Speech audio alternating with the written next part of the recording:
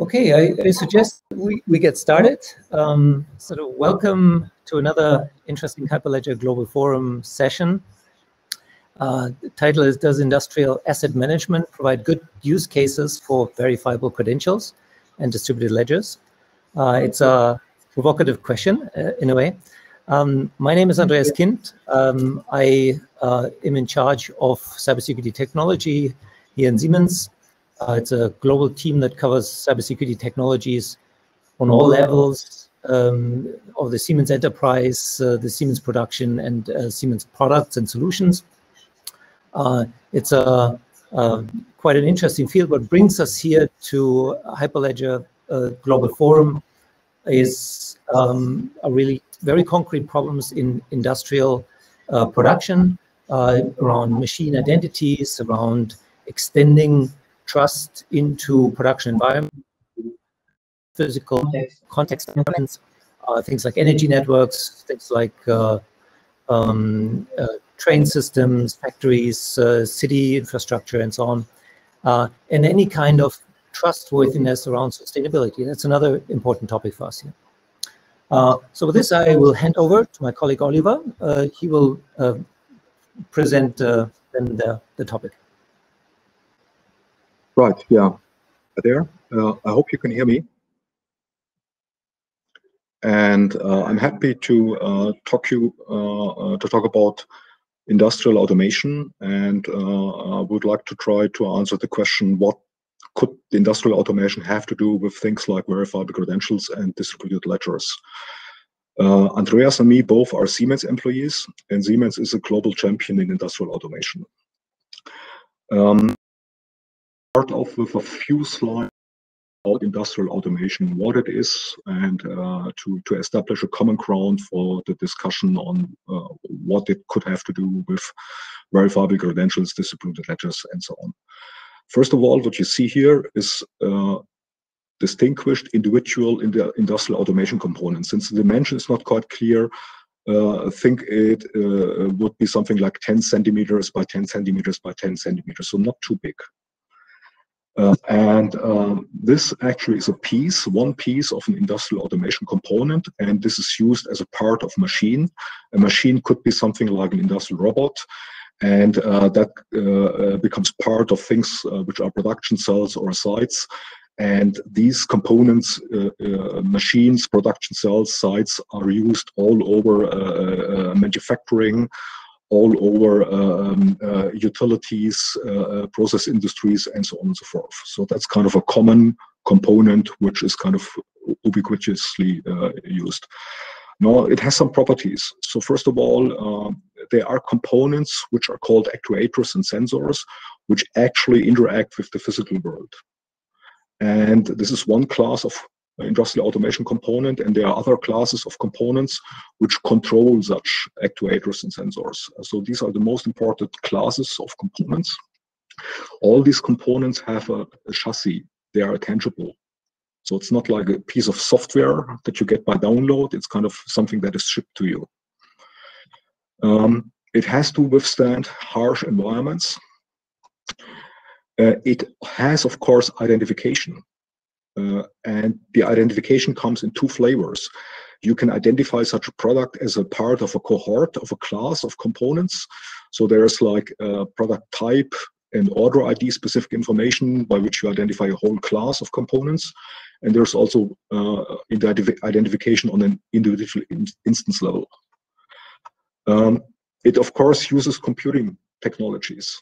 And all flavors that you know from computing, like programs, algorithms, state engines, processors, memories, are part of such components. It also, of course, uses networking because it's used in a distributed environment where it interacts with other such components and uses networking for this interaction. And something where things are a little bit different from some IoT environments. Most of them, or in many cases, they are real-time requirements, which means that the interactions in such a system have to happen according to certain boundaries with respect to time. So that's an industrial automation component. such a component, of course, has a life cycle. And on the left-hand side, you see top-down a rough chart of its life cycle. It starts with the manufacturing phase, where by the manufacturer of such components, the actual instance is manufactured. Then it's kind of shipped. The shipping is not shown here. It arrives at the customer side, and then it's kind of bootstrapped. So it must be installed, it must be commissioned. Then it gets into operation, where the actual process or automation process is running. Then there could be one or more maintenance phases, and there can be an offboarding phase. Of course, it's not so easy to read here from a kind of a space perspective. The interest of the customer is, of course, to maximize the operational phase. So the idea is, of course, this component should run 24 hours a day, 7 days a week, and 52 weeks.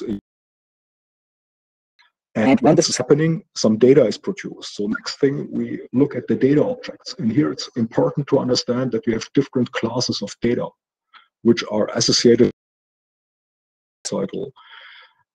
So when the component is being manufactured, then data objects are being generated, which we call product master data. And think of things like items would be the serial number for the product instance, or things like the MAC address, which is bound to the component, and also information like who's the manufacturer, what type of component was manufactured, what was the order idea, which hardware software version do we have. During the bootstrapping phase, we have another class of data which is being established, which we call deployment master data. And here we have things like application names, could be also IP addresses, or even the physical location which are relevant for this component and its use. During the operational phase, we have operational data that is being created, and that kind of reports on the performance of the component as well as the health of the component. And kind of the maintenance phase and the offboarding phases, they kind of can touch certain sets of information, but we already talked about the most important ones. Then we have different stakeholders. That's also important to understand. It starts simple. First of all, we have two columns here. We have the producer of the data and the consumer of the data. So it starts simple. During the manufacturing, the data is produced by the manufacturer or on behalf of the manufacturer. And we have a couple of other roles which can be the consumers. So we see another actor in such an industrial automation system could be a distributor or the machine builder, the system integrator who kind of builds the production cell or plant on behalf of the owner, and the owner operator. So we have different roles along the value chain in industrial automation. And here you can see that the production and the consumption changes with respect to where we are. The short summary is there is no single entity which can give and provide all information that is relevant for an industrial automation component along its life cycle. And we will see that that's an important aspect to the challenge and to its solution that we discuss in a moment. Right. So next question is the customers. So the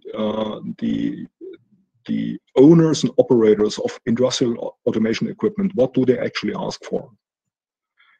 And there's a 1A requirement, and I think that's pretty obvious. That should be a no-brainer. They're interested in runtime performance, so 9 or 99.9 availability of the component, and as well as predictable and available operations of that. That's clearly the number 1A requirement. There is a not so obvious number B, 1B requirement, and that's asset management.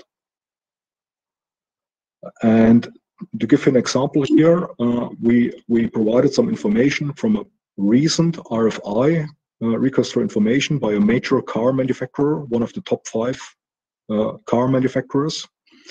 And that's what they're asking for. And let's take a minute to understand. So first of all, and I hope you can see my cursor, I go to the sub-bullets. They give a list of information items they're mostly interested in, and we can see by roughly checking it, that's kind of a union between the production master data and the deployment master data. So they want to have both. They want to have information from the class of production master data as well as information deployment master data. They want to have this automatically. So they want to have an automated process which does not depend on much manual interactions or interference. That's important. They want to have it for each and every component, and the number of such components can be quite high. So you easily have a 5-digit number of industrial automation components within a single factory. If you look at a user owner like a car manufacturer and the production of some cars. There are also smaller deployments. There are also deployments with 4-digit numbers. And here maybe an example could be even vessel equipment or ship equipment is one of a major market. And I guess the numbers typically there would be 4-digit number. Of course, there are also smaller ones, maybe 3 or even 2-digit numbers of industrial automation components. But anyhow, no matter what the number is, they ask for each of that component should provide its information automatically. They also, next thing that is important, in a factory, typically the components of multiple manufacturers come together. So it's never one manufacturer thing there. Typically, it's a 2-digit number between 10 and 20 manufacturers that come together and deliver equipment for a single factory.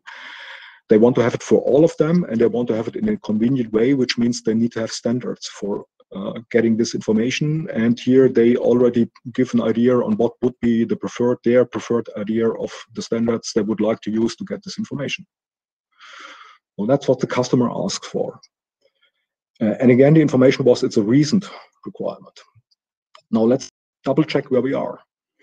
So the question is, are these customer demands fulfilled already? And here we look at 3 dimensions. First dimension is the sourcing. So can we get the information at all? And it's structured according to the ideas the customer has. They suggest something like a Profinet identification and maintenance data record. Profinet is one of the important field buses which are used to control actuators and sensors. SNMP is an IETF standard. For network management, OPC-UA is an industry domain standard for industrial components. And here you can see the overall assessment would be we have a partial coverage of the sourcing. Looks like the Profinet E&M data is best in providing coverage, but they only cover the Profinet specific data. As soon as you have an industrial component which runs Profinet plus X, you have coverage for Profinet, but you don't have coverage for the plus X. So overall, it's partial.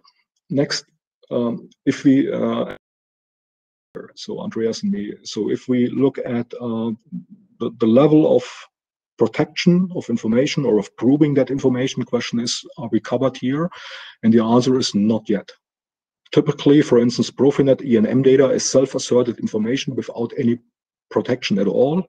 So it's actually pretty simple to create to kind of create fake equipment, claiming or pretending to be Siemens equipment, because there is no safeguard for this I&M data as of today. And that belongs to the class of self-asserted information. So the component tells itself about its own identification and maintenance status, and it's not protected. If it would be third-party data, also typically things are unprotected. So the proving part is not yet fulfilled. The automating part, partially fulfilled. And here again, we have the same issue that we talked before. If you look at components which run Profinet and only Profinet, it's pretty much fulfilled. If you look at more advanced components which run other stacks in addition to a Profinet stack, it's not fulfilled right now. So we have a clear customer requirement. It sounds simple and fair. If we double check the current status, it looks like it's not yet there where the customer wants us to be. So the question is, how can we fill the gap? And now we switch to the trust technologies which emerge from the W3C and which are also used in the blockchain context, because they give us a potential, and first of all, a potential and also a new potential when we compare them to classical approaches to address them. We have two candidates here, which look appealing to us. There is the W3C verifiable credentials. Here's a bit of generic information on that slide about verifiable credentials. I guess for most of you, there is not too much news on that slide. So let's quickly concentrate on that chart here. So if we translate that to industrial automation, the component which is called holder here would become the industrial automation component. That would be the holder. The verifier here would be typically the owner, the operator, or maybe the system integrator who kind of builds up and takes care of running a production cell or a production site. The next thing is, based on what we talked already, they need production data. Production data is understood by the manufacturer. They need deployment data. Deployment data is understood by the machine builder or by others. So we will have multiple issuers. So in our understanding, we have one component, which is the holder. Probably we have one verifier. I hope you can see my mouse cursor. I move it a little bit. But we have multiple issuers making statements about that component, and the verifier asking questions about that. And here you can already see with a classical model here, the verifier probably would have to ask multiple questions to understand deployment data as well as production master data. The appealing thing here is we can transform things. We can even synthesize things. So we can have multiple credentials issued to the component, which gets synthesized into a single presentation. And this is a good fit to our constraints. It also allows to kind of do further transformation operations. So this proposal for industrial automation. Along with the verifiable credentials, we have the decentralized identifiers. And here it's important to understand, as of now, they provide an identification fabric which is used in the context of verifiable credentials. So they are used for in order to refer to verifiable credential schema objects or to actual concrete objects. They right now do not yet, or they are not related to the classical identification information which exists in the industrial automation since decades. And next slide is what could a solution look like? Actually, we have pretty straightforward building blocks which already come out of the W3C documents. Steps. So things start with an issuance step, which means the issuer issues credentials to the industrial automation component. The industrial automation component is the holder here. And we equip them with verifiable credentials. Again here, this is a recurring thing. It's because we have multiple actors able to say something about the industrial automation component, while the owner operator is asking for all.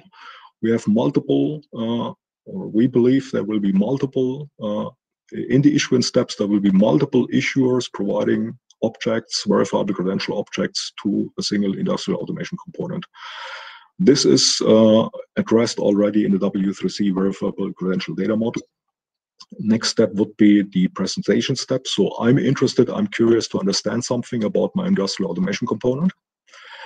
And in order to do that, I interact with the component and I challenge it to present either a credential or verifiable presentation. And I do this in the role of an owner operator, for instance. That's also addressed in the W3C verifiable credential data model. Then there's the verification step. Once I obtained my verifiable presentation, I need to check it, of course, with respect to its authenticity, with respect to its timeliness, things like that. That's already covered in the W3C data model. Then after checking the actual information that I got, I must the overall context that I operate, like now I understand that this component has this and that serial number, But is it supposed to be operated within my production cell or site? That would be the next question, the validation step. And here the W3C verification, verifiable credential data model intentionally abstains from elaborating that.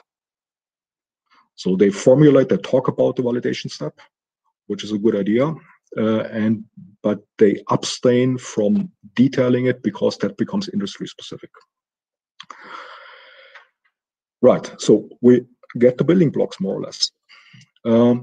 Now, question is, will that be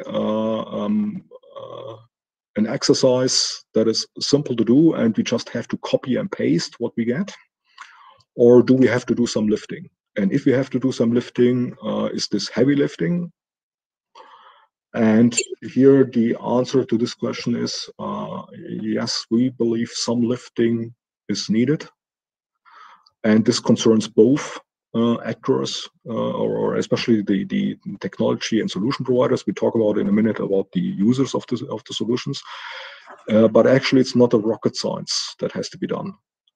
And the following items, the work items that have to be addressed in doing this lifting. And again, the lifting here, or the assumption is the lifting starts with the artifacts that we get from the W3C, such as decentralized identifiers and verifiable credentials. And for the verifiable credentials, the proposal is, or the assumption is, we need to have specific schemas for the industrial automation domains. Here we have to take care that with respect to IEEE standards, there's already a relevant piece which was established some 10 years ago, which is called Secure Device Identity, which talks about, or which suggests the equipment of industrial automation components with objects which are backed by cryptography, especially asymmetric cryptography, which is use certificates.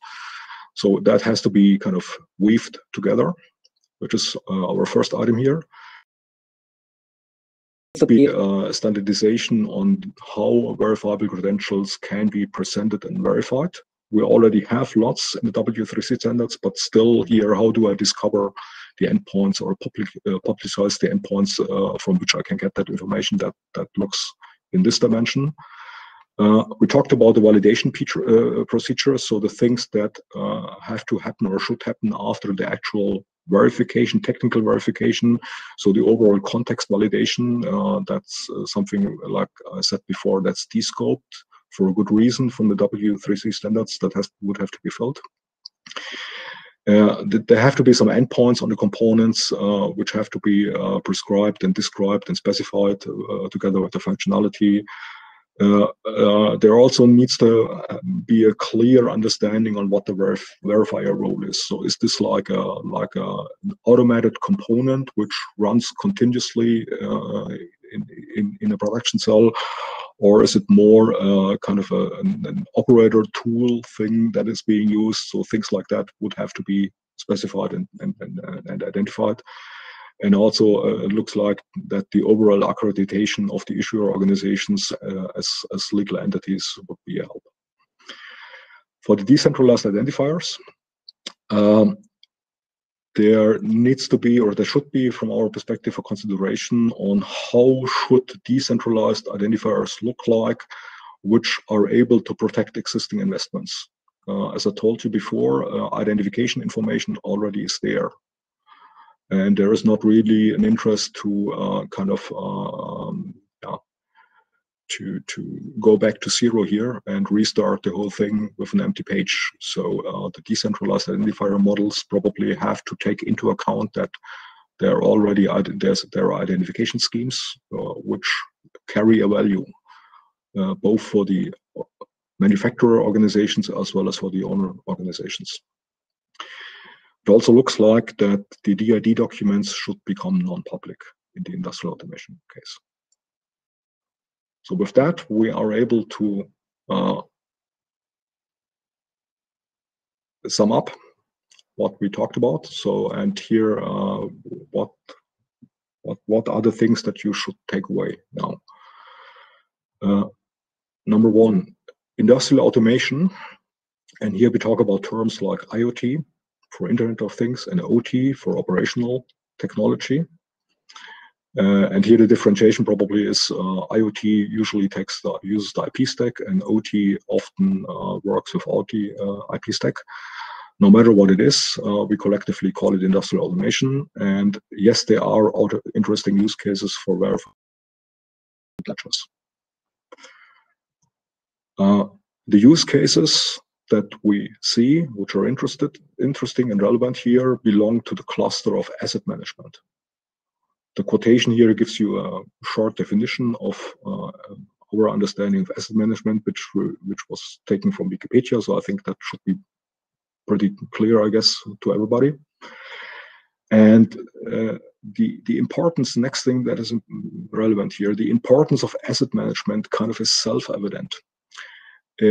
In industrial automation, we look at the owner-operator, which typically are legal organizations. This is not you and me at home, which are interested in a smart home solution. So these are legal entities which manufacture some goods or produce some utilities. And usually they are public. And the industrial automation components provide capital goods for them. And with respect to that, they need, of course, to understand what they have and in which kind of state and shape that is. And this is an old requirement. So asset management in industrial automation is not new. It is solved, but actually it's kind of old school solved, like spreadsheets, papers, people walking around. So the asset management solutions that we are aware of actually lack digitization right now. And when we would use the emerging technologies, trust technologies, especially verifiable credentials and distributed ledgers in a smart way, then we could fill the gap. So asset management is important, and here we try to establish the slogan, yes, it's there, it's kind of analog, it's done, it's happening, it's analog, it's not yet digitized. It probably has to be digitized, and the technologies we were discussing can fill and can provide an important or can play an important role in doing that. So expectation management is also important. When we think about how we could exploit this potential. For those who are acting or working for technology and solution providers, the message would be, or the expectation management would be, what we see that we can get from organizations like W3C is something I would term raw material for solving industrial automation use cases. And that's not yet a turnkey solution. And that was the slide about the lifting and whether it's heavy or not. So something has to be done on top. Yes, some lifting, but I guess, or we believe it's not really heavy lifting. For those who are on the side of technology or solution providers, then there will be some procedural changes. So how asset management is happening and being done can and will change if this kind of process takes place. But there is no fundamental change with respect to whether or not I have to take care about that. And that were the slides that we wanted to present to you. So thanks a lot. And if there are some questions, I'm happy to try to answer them. Yeah, exactly. Please post your questions into the chat. I know we have only a couple of seconds. So just reminded us. So one quick question from somebody. Otherwise, feel free to reach out to Oliver or me. We would be quite interested in exchange on machine identities. There's a question from Simon. How do you verify that the information about the industrial automation component is maintained correctly? This.